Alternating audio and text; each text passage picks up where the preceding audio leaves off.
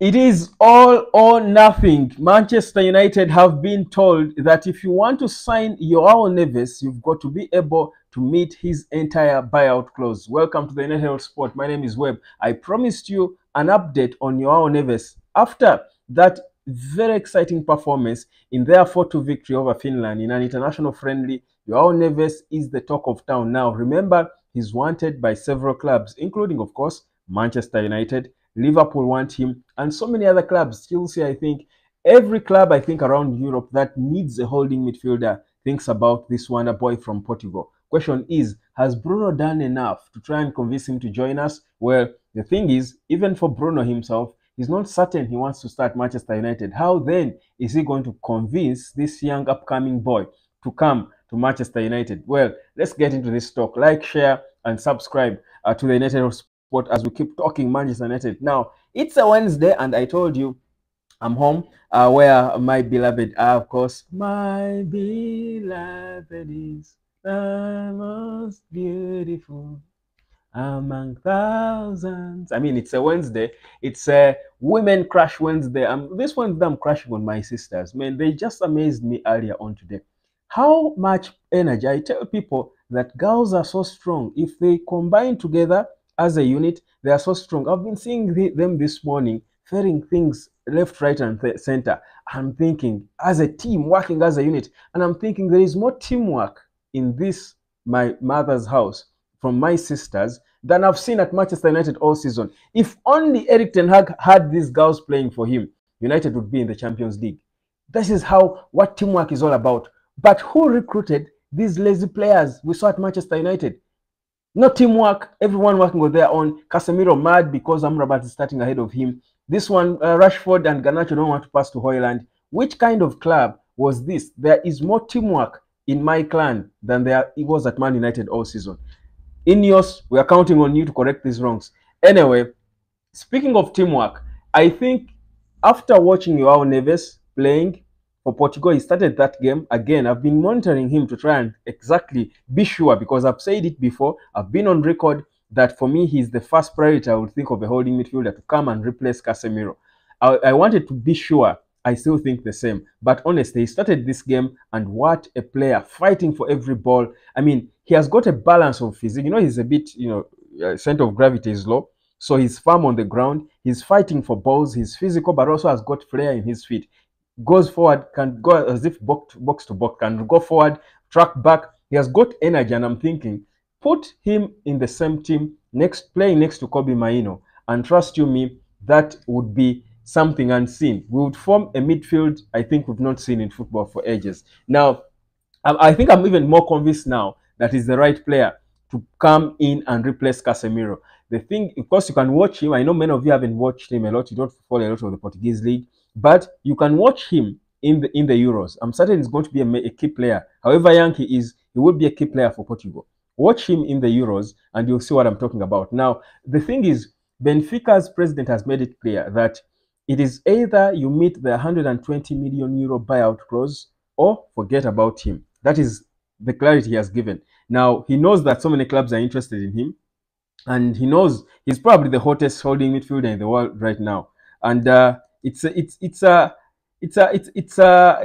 good thing for you as a team to have, such an exciting wonder kid wanted by all clubs. But I think overpricing him is also not good. I mean, if a kid is playing for Benfica and big clubs, I mean, the real big clubs are interested in him, you don't want to fail him, because I'm sure Joao Neves will be dreaming of going either to Man United or any other club in England. But saying you want 100 million pounds for him, because 120 million euros is close to 102 million pounds, is sort of trying to defeat him. Whereas it's the buyout clause, I think clubs can also go below a buyout clause. It doesn't mean that because a player has a buyout clause, it must be that. I think if they are willing to compromise, they can be willing to compromise and get less. Because honestly, if they price him at about 80 million pounds, I think that's reasonable, because he's young and he's for the future and he's good. He's already ready to play. He's ready to. Is that English? He's already ready to play. What am I saying? He's ready to play. So at the topmost level. So I think for me, if Man United are confident, we've been told that United had half of that price, turned down. because United had taken 60 million euros for a player whose buyout clause is 120, or probably now that doesn't make sense. But I think if we raise it to about 70 million pounds or thereabout, I think they should be able to listen and give us the player. Because in all fairness, he shouldn't be. He's not a Benfica material. Yes, Benfica, identified him, groomed him, but it's time now for the player to be playing at the top post level. And what better than this project growing with Kobbie Mainoo, with Alejandro Garnacho, with Rasmus Højlund? They could be part of something we've been dreaming of as Manchester United. And I think it would be a huge honor for this boy to get. And he also seems to be a leader. He's young, he's 19, but I see elements of Kobbie in him. He has leadership attributes in him, and I think that's important. You need to have a team of leaders. This Man United team of ours has got no leaders. You need leaders in the team, and I think if you're going to groom them young like this, I think it's going to be good for the team. So I think I'm not giving up. Whereas Benfica are still insisting it's either the buyout clause or not, I think the player himself will be pushing from within. His agents will be pushing from within to ensure that they cut down on their valuation of him, and we are able to sign him. And trust you me, bring him in, play him next to Kobbie with Bruno up ahead of them. Bring back Greenwood. Put Greenwood on the right. We need a winger, but we are struggling around talking about Olise or Olis, whatever the pronunciation is. But Greenwood is the guy. Bring back Greenwood. Have Garnacho flying from one side. Then up top, you've got Højlund. Trust you me, this Manchester United is going to be exciting. It's going to be an exciting team to watch.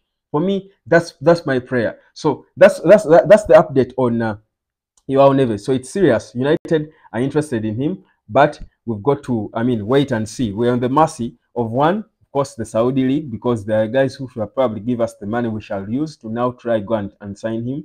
But most importantly, the club itself, Benfica, being able to cut down on their valuation. Because I'll tell you, Man United is not about to spend 100 million quid on one player. It's not happening this summer. Not this summer, not the next summer, not ever probably in the future years. Now, so away from that, the Fiorentina president as well has spoken about the situation with Sofian Amrabat. Now, Amrabat has he says they wish to keep him, but they can't keep him against his will. And they're saying Amrabat has made it clear he wants to move and stay and play in the Premier League permanently. He wants to stay in the Premier League. So, like I was saying yesterday, that Amrabat's time is now. The Man United should clearly make a decision on him. They should let him know whether they want him to stay or not.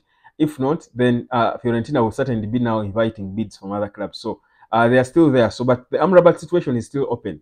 There's still a real chance that he can start Man United. That's why they have not given a statement on him and whether he's staying or not. We also don't know. Even from within, if you try to ask people from within the club, they are not sure. They won't tell you whether they know whether Amrabat stays or not. It's still, I think, kept close, because they are still discussing. It all depends on Erik Ten Hag's job, whether he stays or not. So that's the situation with Sofian Amrabat. So there's a real chance that Amrabat could stay. I think it would be an advantage if, for example, we brought in Joao Neves, have Amrabat, and you have Kobbie Mainoo.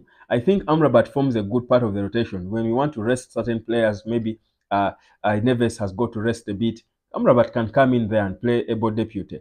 If you want to rest Kobbie a few times, because a good team has got to have depth and rotation. Of course, I'm not saying that Kobbie will be benched at any point, but he has got to be rested. I think call it resting, not being benched. There's a difference. If you need to rest them, Amrabat is that player who can come in. The fact that he has been around and fought through the rot but still try to give us a good end of the season, it shows you that perhaps he can be a squad player. That's why, by the way, if we are going to spend 80 million pounds, for example, on Joao Neves, I think it would be okay for us to spend an extra 15 to get Amrabat permanently, because he's not world class, but he can be a squad player. He has proven that he can be a squad player, but also he has got a certain maturity to him. And like they say, better the devil you know than you don't. So than the angel you don't. So you rather stick with your Amrabat, whom you've seen for a whole season, and he has given you a good ending. Judge him by his last games and hope that he can only improve and get better going forward. But again, it all depends on what now the plan is. Now, Ineos are feeling the wrath of many supporter, because people now are seeming to get, to lose confidence in Ineos, honestly.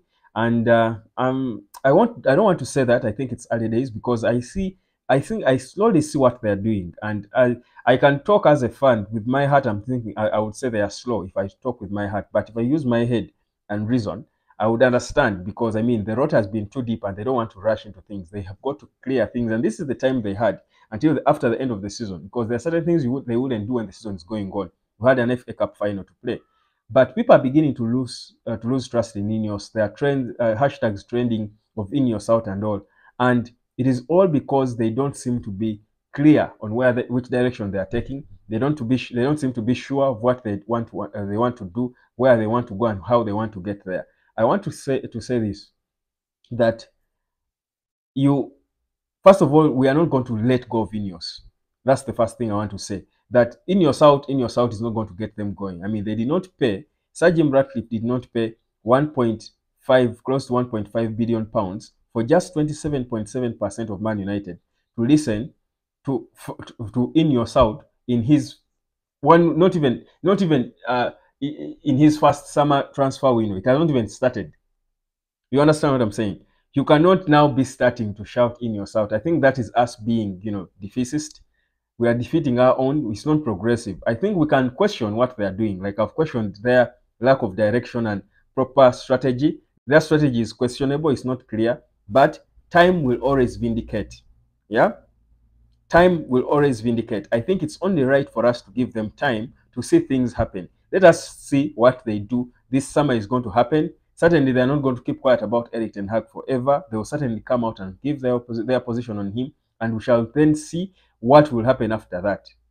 And then next season, we'll be there to judge. We will see clearly whether there is progress or not. And that's when we can now start questioning them.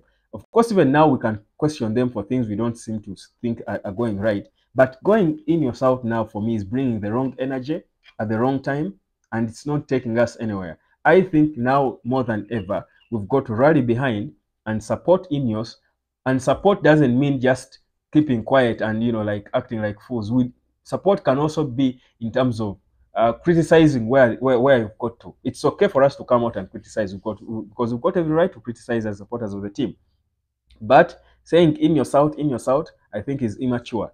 It's very immature, and I want to be a part of that. So, guys, put your heads right and let's back the team now more than ever as we head into this summer transfer window. My name is Webb. This is the United of Sport. Let me know whether you think Man United, by any chance, if we land on the money, we should be spending 100 million pounds, 102 million pounds, because that's the buyout clause of Joao Neves. Do you think we should be spending it on him? Because we know for a fact we need him as the replacement for Casemiro. But at what cost? That's my question for you. Drop down in the comment section and let me know what you think.